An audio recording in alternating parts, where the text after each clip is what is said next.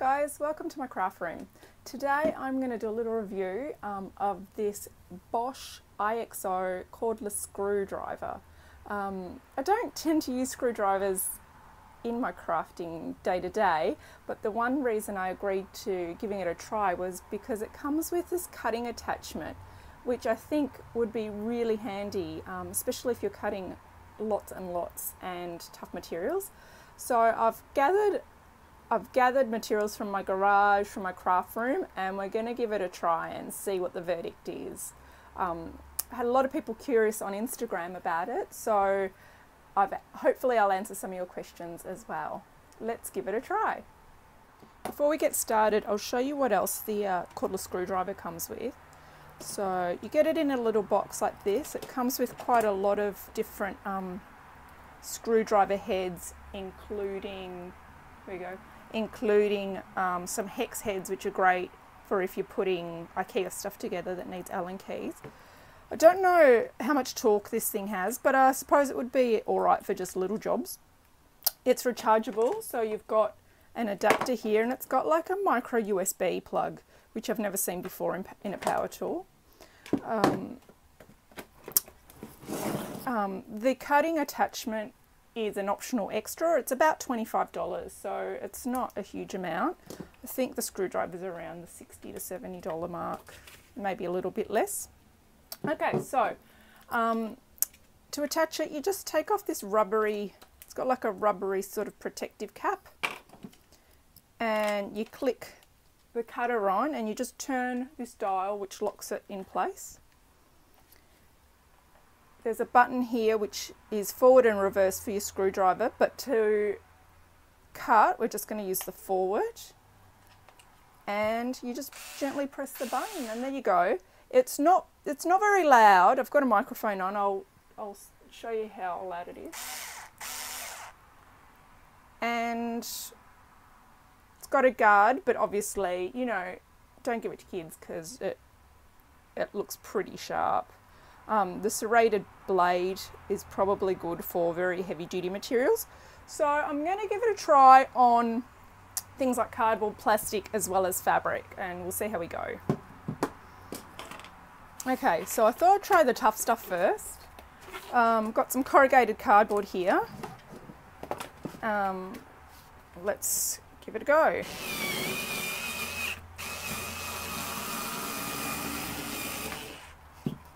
Pretty easy. Cutting a curve.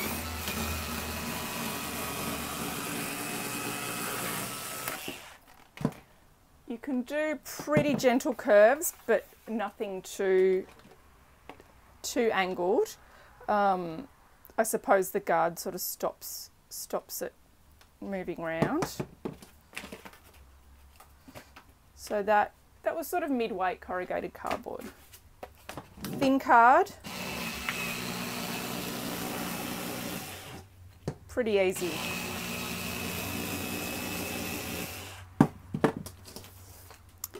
I've got some sort of plastic vinyl here. We'll do it double layered. It's a plastic bag. Super easy. I do find that at the start it gets a little bit jammed on this section here. So you're probably going to have to watch that.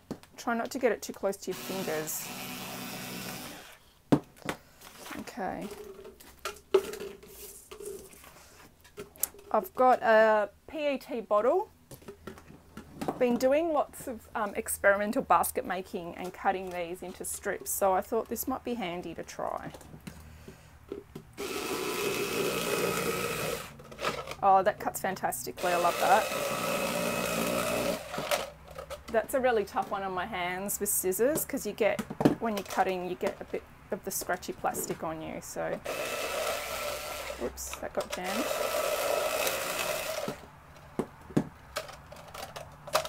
That's great. Okay, now let's give the fabric a try. So I've grabbed an assortment of fabrics out of my scrap pile. Some of you were especially keen to know how it went on stretch fabrics and multiple layers of fabric. So we'll start with the stretchy fabrics. I suspect it's not going to do fantastically, but we'll give it a go. So I've got one layer of, this is just tracksuiting material.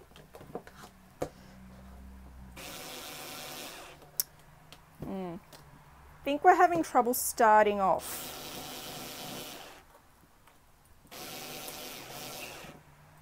Not great.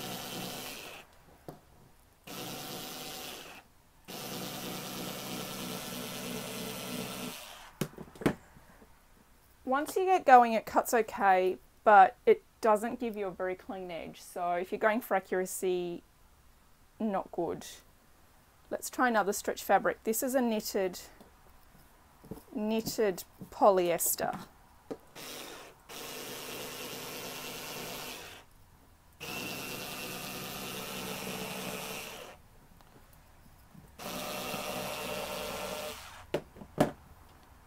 Okay for a straight line. Let's give it a go for a curve. Oh, I can't get started.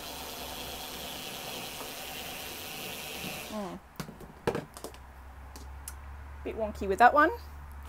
Okay, so stretch fabrics, not fantastic. Let's try something a bit stiffer. This is like a t-shirt material. It's the kind of thing I use when I make my recycled rugs. It's a little bit thicker and it's double thickness, so that might work. A bit hard to get started. Not liking that. Oh, there's a seam. Okay.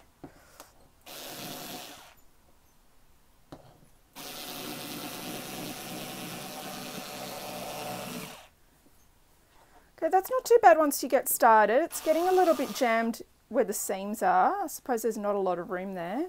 Once you get started, if you're going to just do bulk cutting, it's okay, but not as accurate as scissors. Okay, let's try some wovens.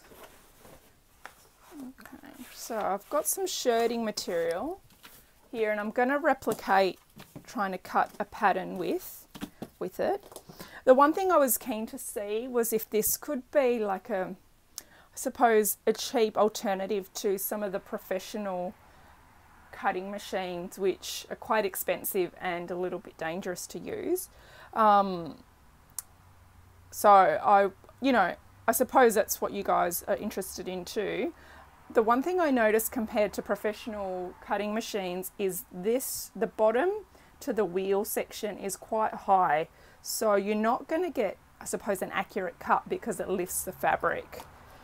But we'll give it a go.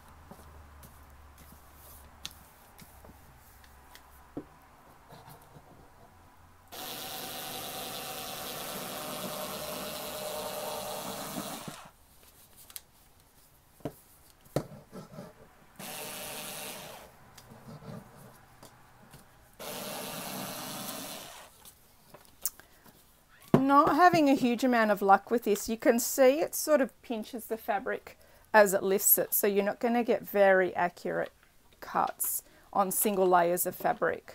I think the lighter the fabric is, the more the fabric's going to move. Let's try some heavier fabric. I've got some denim here. Let's give that a go.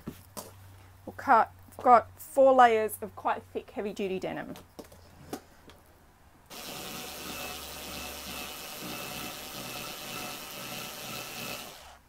That's a bit hard. Let's try 2.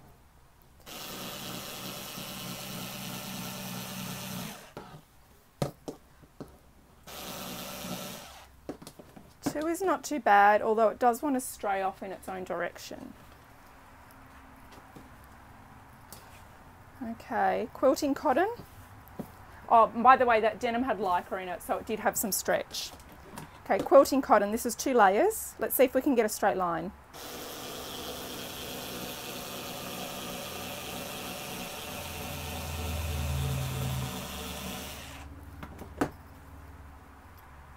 that's a pretty good result.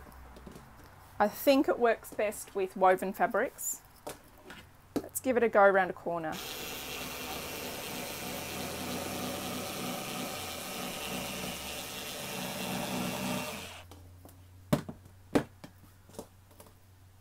Not a bad curve. All right, let's see if I can actually follow a pattern line.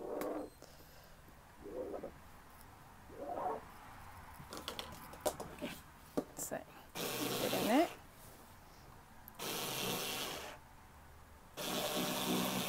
Oops.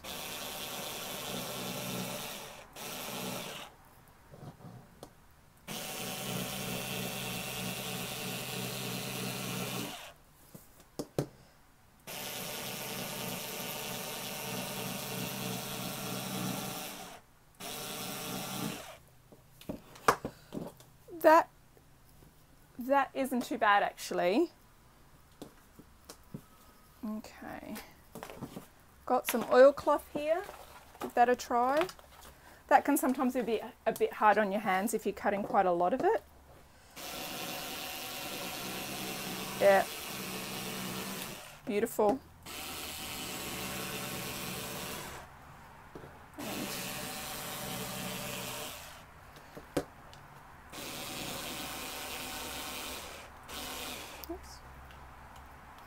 Getting some jamming on the back here. Just be aware of that.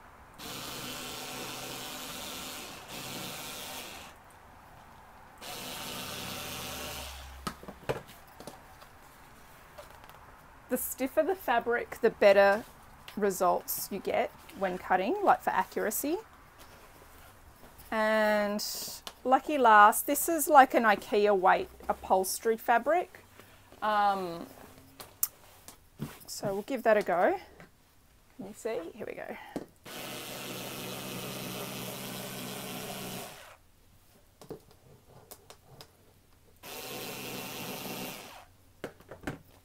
Yeah, nice clean cuts. So the verdict is the tougher the fabric, the stiffer the fabric or material, the better it cuts. Anything fine or stretchy, it's going to move around a lot, so probably not the best cutting tool for that. But I definitely recommend it for sort of heavy duty cutting. So if you're cutting like wire mesh, plastics, if you're doing heavy duty upholstery fabrics, that's really going to take the pressure off your hands. If you're wanting accurate cutting of dressmaking fabrics, probably not the best tool for that. If you need to cut a lot of fabric, you might need to invest in a professional cutting machine. But yeah, hopefully that answers all your questions. I'm going to keep this in my craft room because I can see lots of use for this. And whenever I need a screwdriver, I'm going to have that handy as well. So thank you, Bosch, for sending me this to review. If you've got any questions, you can leave a comment on the YouTube video or on my blog post.